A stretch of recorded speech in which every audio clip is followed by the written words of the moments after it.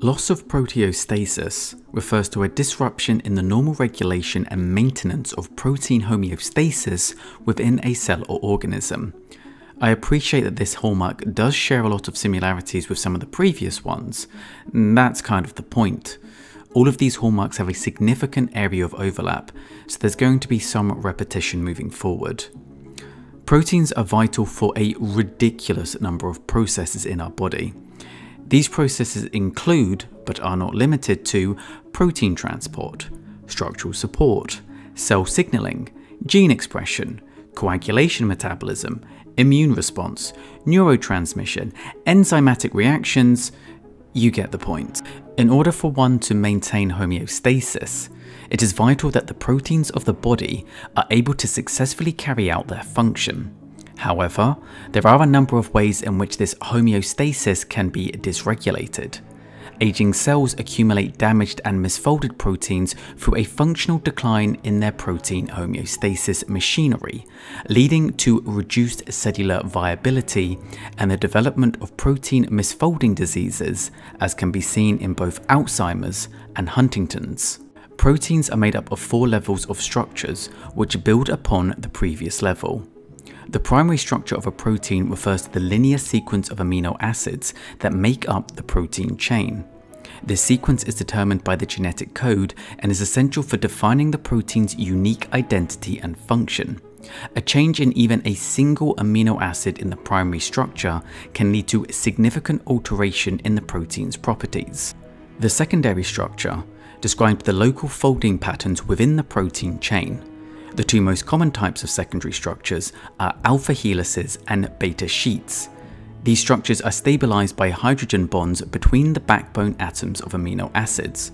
Secondary structure elements contribute to the overall 3-dimensional structure of the protein. Alpha helices are often stabilized by hydrogen bonds. The hydrogen bonds form between the carbonyl oxygen of one peptide bond and the amide hydrogen of another, creating a helical structure. This type of secondary structure contributes to the overall tertiary structure as these helices fold and interact with other elements of the protein. Beta sheets also involve hydrogen bonding between adjacent strands. Tertiary structure refers to the 3-dimensional spatial arrangement of the entire protein molecule. It results from the folding and interactions of secondary structure elements and other parts of the protein chain.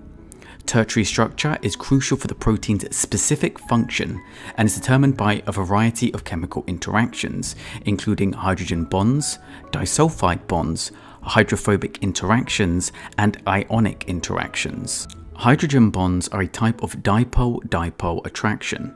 This means that electrons are not shared between the 2 molecules, as is seen in covalent bonding. In a polar molecule, one which has an uneven distribution of electrons, there is separation of electric charge. This uneven distribution of electrons creates a partial negative charge at one end and a partial positive charge at the other. The attractive force between a hydrogen atom to a highly electronegative atom, such as oxygen, nitrogen, or fluorine, forms this bond. Hydrogen bonds can be seen in multiple areas of DNA structure. It is hydrogen bonding that forms between an hydrogen atom to an oxygen or nitrogen atom between nucleotides.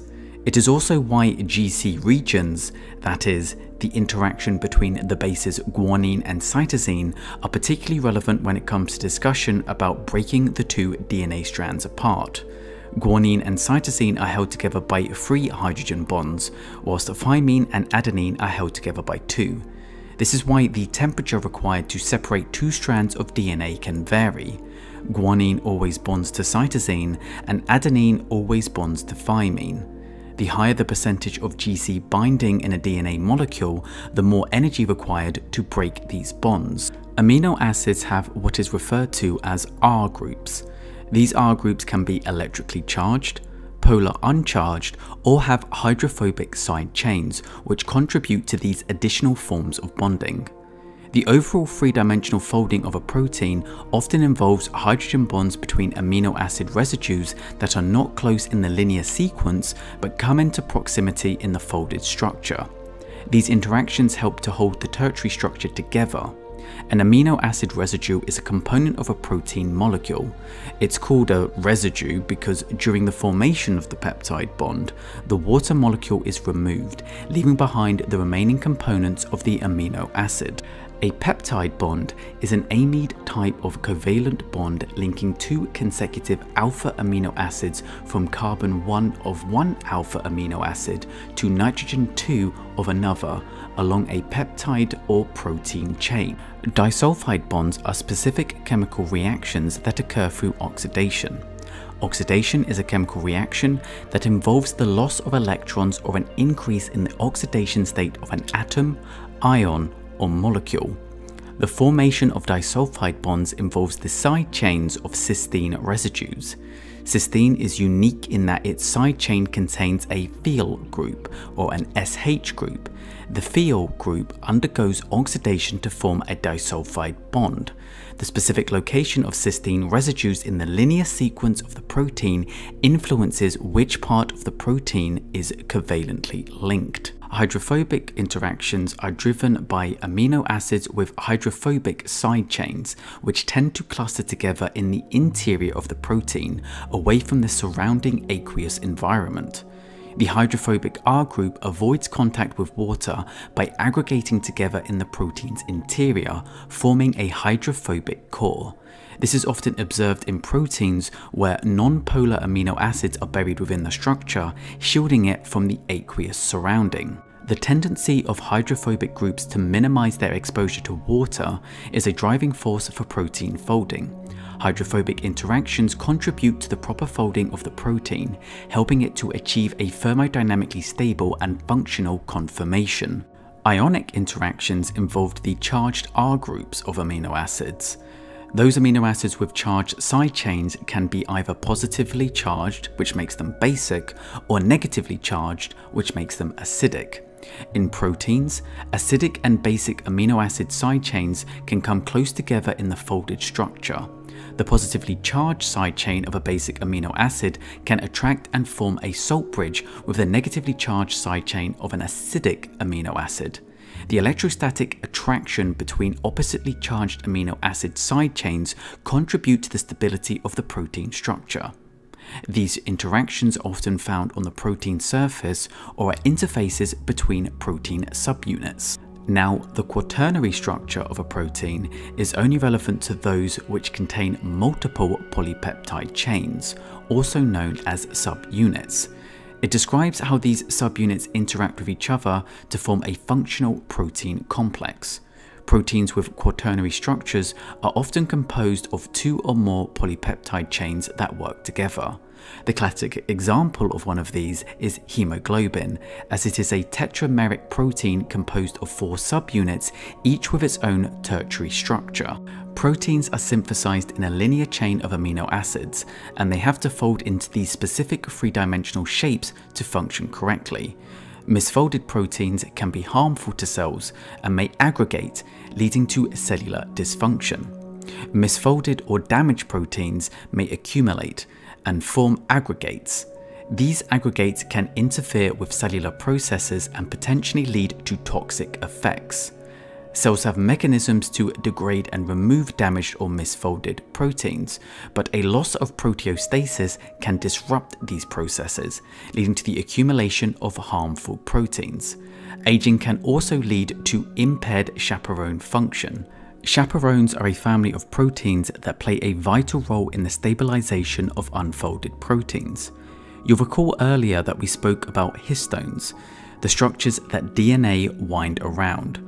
Chromatin is the complex of DNA and proteins, and histones are proteins around which DNA forms nucleosomes. Histone chaperones are proteins which play a crucial role in the assembly, disassembly, and maintenance of these chromatin structures.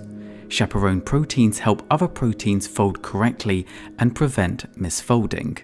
Loss of proteostasis can affect chaperone function, leading to protein misfolding. Accumulation of misfolded or aggregated proteins can trigger oxidative stress and inflammation, which can further damage cells and tissues. Now, if you look back at the rejuvenation roadmap, you would notice a section at the bottom referred to as biomarkers of aging. Biomarkers are measurable indicators or characteristics of biological processes. For instance, in cardiology, biomarkers are used extensively. Following a myocardial infarction, more commonly referred to as a heart attack, cardiac muscles die.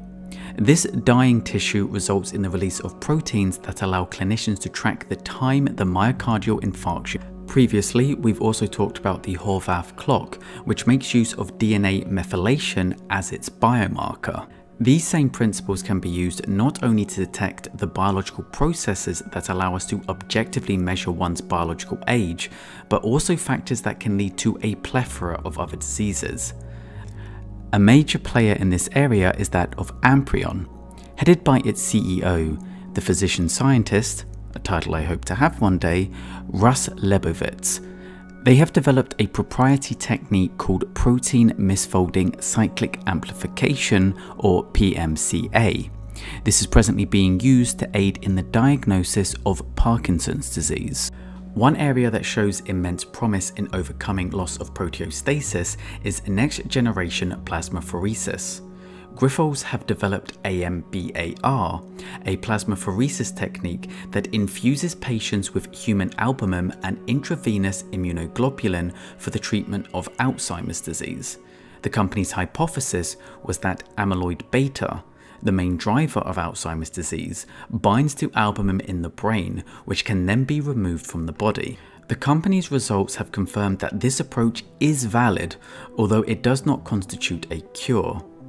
In a phase 2b/3 trial, Grifols reports that treated patients with moderate Alzheimer's experienced a 61% reduction in disease progression and a 71% reduction of symptoms, with positive results reported for both moderate and mild Alzheimer's sufferers.